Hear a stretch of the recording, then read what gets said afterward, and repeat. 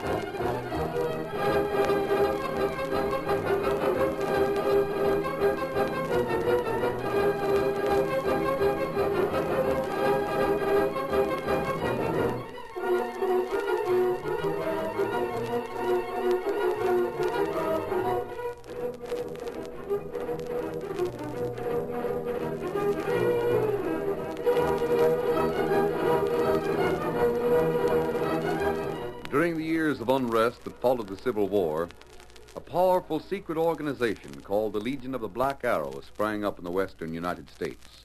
Its members were to be found everywhere, defying the law or using the law for their own purposes, working toward the ultimate goal of revolt and the foundation of a despotic empire. It was the masked rider of the plains who led the fight against this band of outlaws and traitors, and for once his great strength and courage, his daring and resourcefulness were taxed to the utmost in the cause of democracy. Return with us now to those thrilling days when the West was young. From out of the past come the thundering hoofbeats of a great horse, Silver. The Lone Ranger rides again. Come on, Silver! Run the trail of the Black Arrow! Ho, Silver! Away!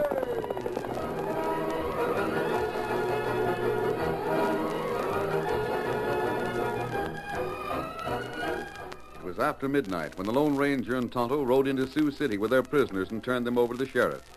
Once they were locked up, the masked man questioned the lawman about Torlock. We were told he was heading for your town, Sheriff.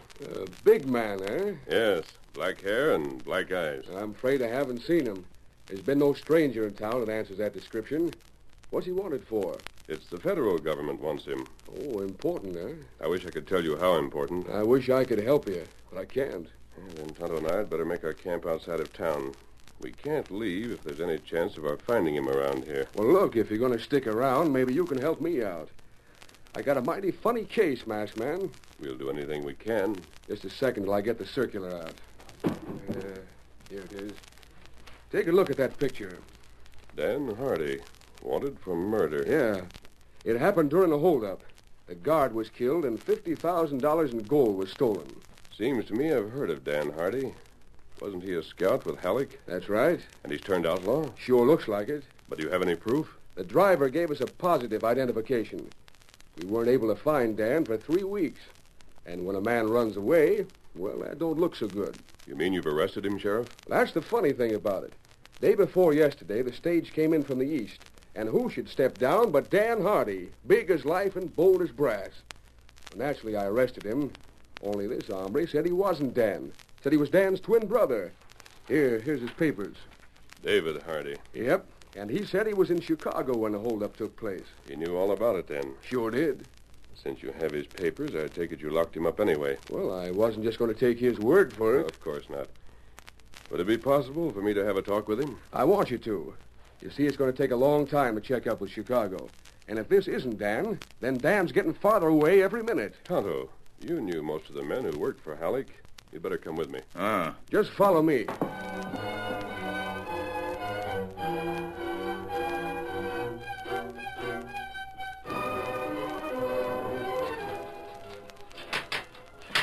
Wake up, Hardy. Yeah.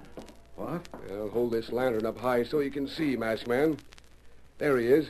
Here's the circular. So you brought an outlaw to identify me. This is no outlaw. What's he wearing a mask for? He's the one who's going to ask the questions, not you, mister. Well, it won't do him any good. I've told you the truth, and I've got nothing more to say. Tonto? That fellow look like him work for Halleck. This not same one. He doesn't look as if he'd spent much time in the West, Sheriff. I know. He talks like a dude. If I'd ever seen Dan more than once or twice, maybe I could be sure. Dave, how did you hear about the holdup? We have newspapers in Chicago. Why did you come west? That's my business. Oh, I see. How long has it been since you've seen your brother? About 5 years. You have no right to hold me here, Sheriff. I demand that you take me before a judge. Judge won't be here till next month. Well, where is he? Riding the circuit. Then I demand to see a lawyer. I'll send him to the judge, wherever he is, and have him get a writ of habeas corpus. You can't deny me counsel. It's my constitutional right. You talk like a lawyer yourself. I have nothing to say to that. Sheriff, let's go back to your office. Hmm? I have a suggestion. Oh, sure. Sure thing.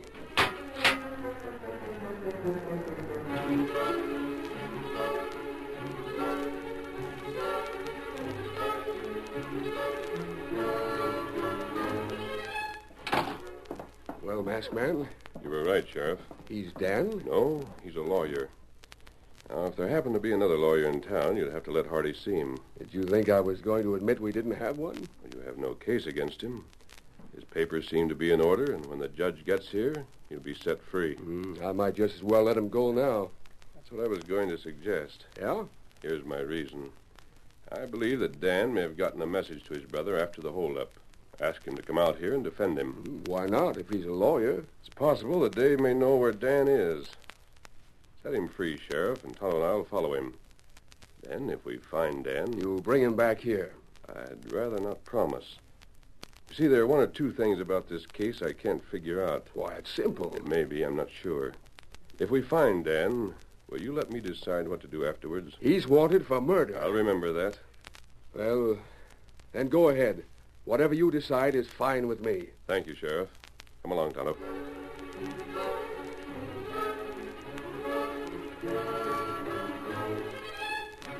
Half an hour later, Dave Hardy roused the owner of the town livery and bought a horse. An hour later, he was on the trail heading west. The Lone Ranger and Tonto allowed him to get out of sight before they started after him.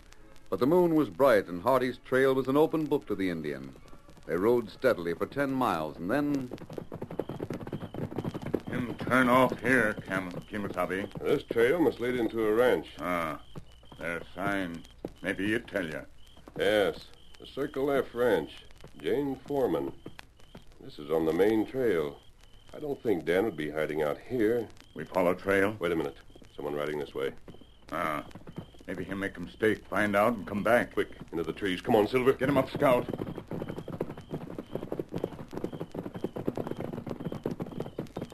He won't be able to see us from here. Not right. Him ride plenty fast. But Tonto, that isn't Dave Hardy. No.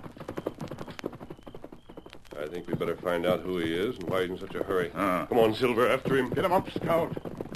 Back east. Him ride to town. Right up there. Ready with your lariat, Tonto. Oh, boy. Whoa. Tonto not need rope. Him do what you say. Steady there, Silver, steady. Yes, man. You called the engine Tonto on your horse Silver. That's right. You're the Lone Ranger. Who are you? Nick Mason. He used to drive the stage on the Centerville run. Maybe you don't know anything about it, masked man, but I was driving the night Dan Hardy held up the stage and murdered the guide. What are you doing out here, and why were you riding so fast? I found Dan. I knew he'd turn up here sooner or later, and he has. You were riding for the sheriff? Yeah. But if you want to ride back to the ranch with me, you can take him prisoner just as well as the sheriff. I'll point him out to you, and then you... You made a mistake, Nick. No, I saw him. Are you talking about someone who just rode up to the ranch? How do you know? Well, we've been following him ever since he left town. It isn't Dan. It's his twin brother, Dave. No, Dave's in jail. The sheriff set him free tonight. Set him... You sure about that? Absolutely. I'll be dogged. I thought it was all over. Tell me this, Nick. Why are you so anxious for Dan to be caught? Oh, why shouldn't I be? Ben Johnson was my friend, and Dan killed him. Not only that, I'm scared. Why? It was my testimony made him get out that wanted notice. If they don't find Dan pretty soon, he'll find me. He'll get even. How would you feel if there was a killer on your trail? So you believe Dan means to kill you? Well, if he don't hang first, sure. Why do you think he'll turn up here? Because of Jane. They were going to get married. Now, I'm not saying she had anything to do with the robbery or the murder. Jane's a nice girl. Maybe she's through with Dan now, but just the I same... understand. There's a chance he may come back here. It's all I can think of. That's why I've been hanging around so much. You'd better ride back to town. Yeah? You mean I'm in danger? You're a pretty good judge, and you think so. All right, Tonto, we're heading for the ranch. Get him up, Scout. Come on, Silver.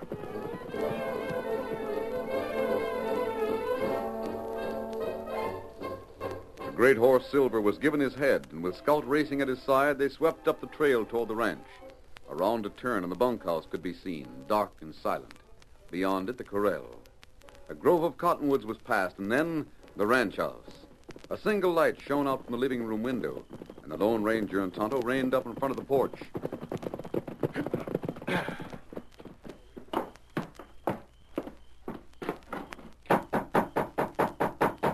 Good you have gun ready. There won't be any need for guns, Tonto. Not here. A masked man. If you don't mind, Miss Foreman, we're coming inside. Dave, it's a masked man and an Indian. You needn't be alarmed. Dave, I've seen these men before, Jane. you have? Is your sheriff crooked? Why, no. Then I don't believe these two are. They're friends of his. As a matter of fact, it was because of them I was set free. You're guessing, Dave. Can you deny it? No, I can't. Do you mind if I do a little more guessing? Not at all. The reason for your being so considerate was that you wanted to follow me. Well, that's true.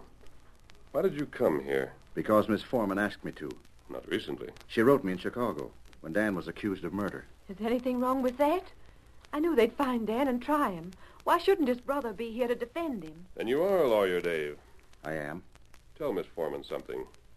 How will the law treat her if she helps Dan to escape? Oh, I've never Or helped. even if she's given him food, helped him any way at all? What does the law say about that? She'd be an accessory after the fact. Where is Dan, Miss Foreman? I'd have liked it much better if you'd come in and asked me that first.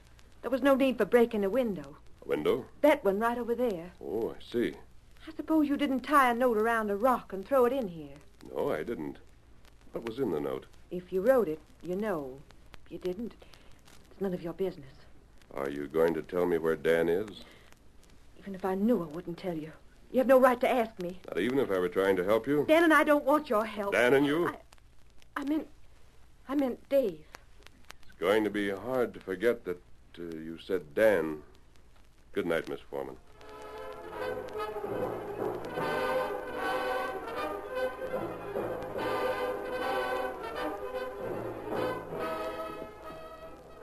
Jane Foreman and Dave Hardy watched the Lone Ranger and Tonto as they headed down the trail. Shortly afterwards, the ranch house became dark. But the masked man and the Indian had not ridden far. They circled back to the grove of cottonwoods, and there they waited, hour after hour. We watch here plenty long time, Kimasabi. Yes. They come in 1 more hour. If nothing happens by then, we'll find some place to make camp and wait until tomorrow night. I don't think we'll have to, though. What you mean? There was a flash of light in the back of the house. Might be the kitchen. Moon's still bright. Nobody outside. And there will be soon. Watch the back door. Oh, Tonto, see. It's a girl. She's heading for the corral. We follow her? Yes, Kimasabi. Here, Silver. Here, Scout.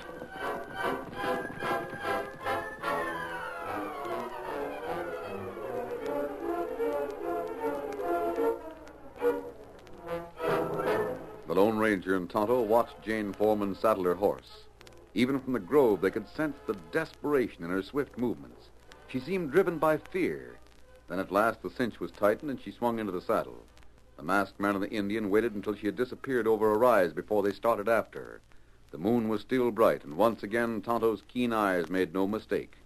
Away from the level rangeland, up a rocky canyon, into the forest. Here there was only one trail through the giant pines. Air light through trees. The campfire. Steady, boy, steady. That girl ran up a fire. And a man waiting for her. He's back this way. She's taking something out of her saddlebag. Food, maybe. No, Tonto. She's handing him. Maybe that note she talked about. Yes, they're having an argument. He moved round, other side fire. Dan, all right. Looks as if he were going to get on her horse. No. Girl have guns. Pointing it straight at him. Or shoot him. Come on, Silver. Get him up, Scout.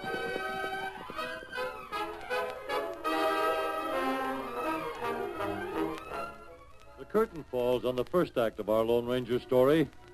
Before the next exciting scenes, please permit us to pause for just a few moments.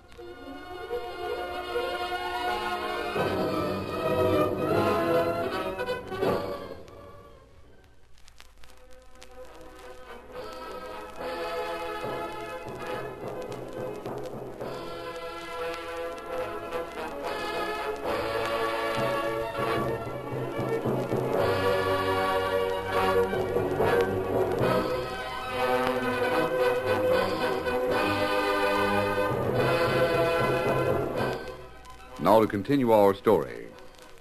As Jane Foreman fired at Dan Hardy, the Lone Ranger and Tonto raced toward the campfire. The girl was sobbing when they reined up beside her. Dan, I didn't mean to do it. Out of the way, Miss Foreman. The masked man. Take a look, Tonto. I haven't killed him, have I? No, Jane. You didn't do much more than tear my britches. Bullet only scraped leg below knee. Oh, I'm sorry, Dan. Sorry you didn't kill me. You know what I mean. I wish I could understand this. Who are you? He's a friend of the sheriff's. Now that he's found you, he'll take you to jail. Oh, why did I come out here tonight? I should have waited until Hold on a second. This masked man is a friend of the sheriff's. That white horse he's riding. There's only one explanation, Jane. What? He must be the Lone Ranger. The Lone Ranger? Masked man, I've heard about you. They say you give a man like me a chance. A man is innocent until he's proven guilty. That's the way the law's supposed to work, but it don't. If I'm arrested now, they'll hang me sure as shooting. Did you kill Ben Johnson? No, I swear it. Then how do you account for Nick's testimony? That isn't hard. I rode past the stage a little before the holdup took place. Nick recognized me. Now, if one of the road agents happened to be riding a horse like mine, well, I don't blame Nick for making a mistake. He's been very certain. Oh, I don't blame him. Nick's honest, and he thinks he's telling the truth. The only chance I've got is to find the real killer. I agree with you. We have a lead, masked man. No, you haven't, Dan. It's nothing but a trick. You seem to be anxious to help Dan, Miss Foreman. I am. Then why did you shoot him just a moment ago? Let him read the note, Jane. Here. Is this the note that was thrown into your living room? Yes. I want to do what it says right away. Follow the underground river and you'll find the gold. That means the gold that was stolen from the stage. What about the underground river? Do you know where that is? Sure. It isn't really a river, just a creek. It flows out of a cave in Windy Ridge. Now, if we can find the gold... Dan, if you won't pay any attention to me, you've got to pay attention to Dave. We talked this all over. The only men who know where that gold is are the outlaws who stole it. They wouldn't tell you about it unless they wanted to capture you. Two can play at that game. Wait. There's another possibility. Well, you've told me. I want to tell the masked man. I say the sheriff or one of his men could have written this note. And in that case, there won't be any gold at the mouth of the river. There'll be a posse. The sheriff didn't write it. He wants to take Dan a prisoner. The sheriff believes Dan has the gold. No, Miss Foreman, your first idea was better. The trap, anyway. I didn't really mean to shoot Dan, but that's why I tried to stop him. Where is Windy Ridge? To the west. You'll be able to see it when it gets a little lighter. Might be a good idea to go there. Not Dan. Dan and I. That's only a scratch, Dan. It won't interfere with your riding. I'll say it won't. Tonto. You ride back to town. Tell the sheriff where we're going. You're not going to use my horse. Get up there! Jane! It's all right. Silver can carry double. Tonto start now? Yes, Kimosabe. We'll give you time to reach town before we leave here. Get him up, stout. Have you got some plan, masked man? I have an idea. It may be hard to prove, but I believe the man who wrote that note killed Ben Johnson.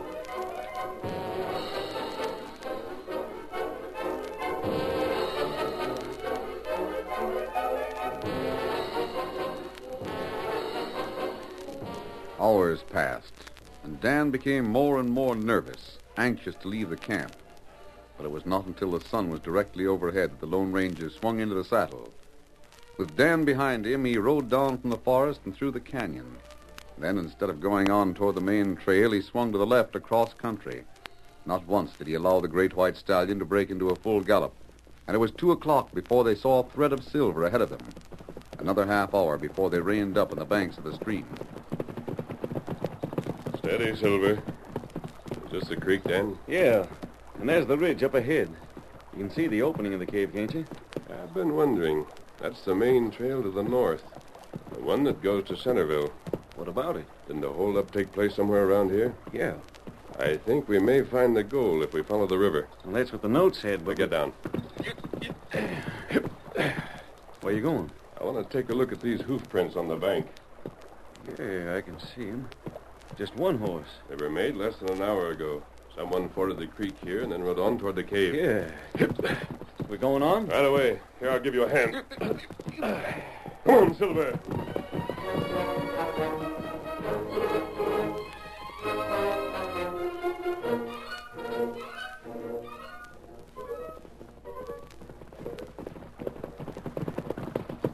There's no room on either side of the creek. If you want to ride into the cave, you'll have to use the bottom of the stream. That's all right. It's shallow. For how long? Well, I haven't ridden in there very far. You'll try it. If it gets deep, the current will carry us back toward the opening. Into the water, Silver. Come on, boy. I don't blame him. Blame him for what? I'm not liking the looks of this place. It's dark plenty quick. Maybe we should have brought a lantern along. Would make a fine target if we carried a lantern. You figure there's somebody up ahead? The goal's up ahead. Someone must have brought it here. Yeah. And don't forget those hoof prints we saw. They led straight to the opening. What's the matter? Nothing, I guess. Something brushed against me. Maybe a bird. I think your shoulder brushed the wall, keeping close to one side. It wasn't rock. Well, try to be quiet. Sure.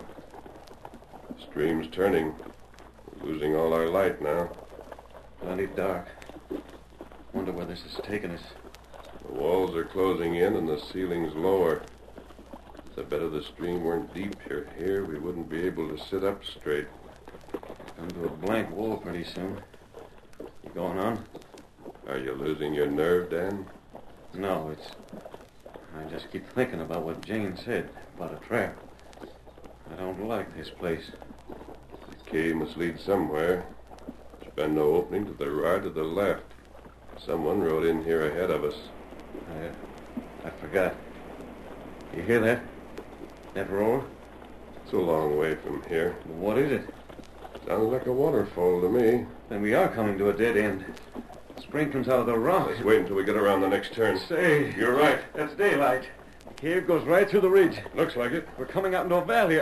Gosh. What, Dan? I never figured I'd be so glad to see daylight. It isn't much of a valley. You can see the waterfall at the far end. Look at the sun catch it. We'll be out in the open in another second. And that's when the fight will start. Huh? Quiet. Just a sort of pocket in the ridge. Oh, but you're wrong, masked man. There ain't nobody in here at all. Up the bank, Silver. You see those big rocks over there, Dan? Yeah. Come on, Silver. Sure, on the far side, a horse. But no rider. It's Jane's horse. What could she be doing here? She knew we were coming. Where is she? There's someone lying on the ground. That isn't a woman, it's a man. Whoa, Silver, whoa. That's my brother, Dave. Bound and gagged. Jane must have sent him to stop us. We got this gag out of his mouth first. Dave, what happened? Who was it? Look out, behind you, up on the rocks. That's just a sample. Up with your hands or I'll fill you full of lead.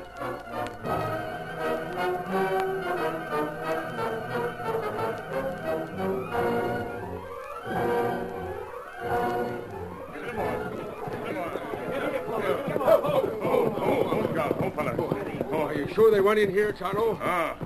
Come to see from top of last rise. It doesn't look like we'll get anywhere, but we've You got... come plenty fast. Maybe them in danger. All right, Tonto. Follow the engine, boys. We're going into the cave.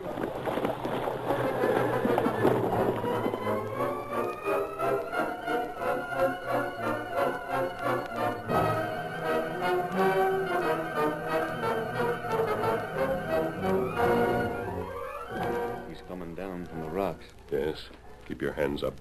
I wish he didn't have that bandana over his face. Dave, did you see anything of a treasure chest? It's over there a little way, in the bushes.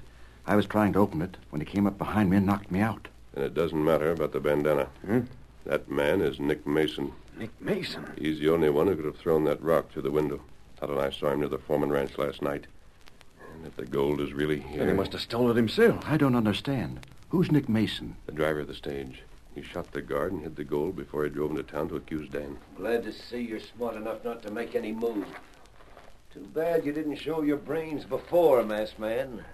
Aren't you going to take our guns? I'm not coming close enough for that.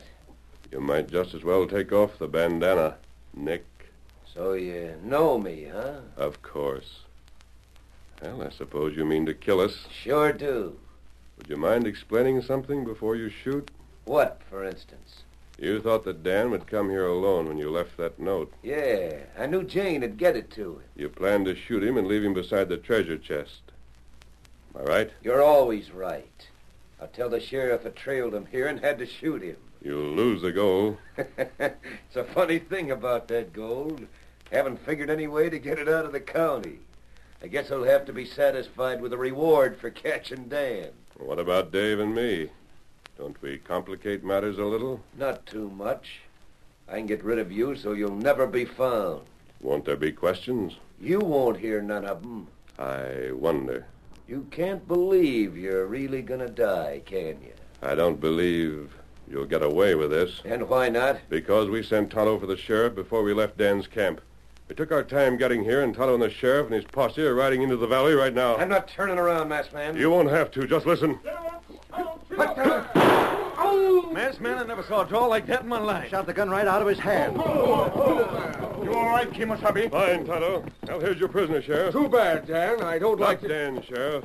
The man you want is Nick Mason. What's that? It wasn't a gang of outlaws that held up the stage. Nick killed the guard and stole the gold himself. Both Dan and I heard him admit it. You'll have all the evidence you need to convict him, Sheriff. The gold's right over there. Get it, boys.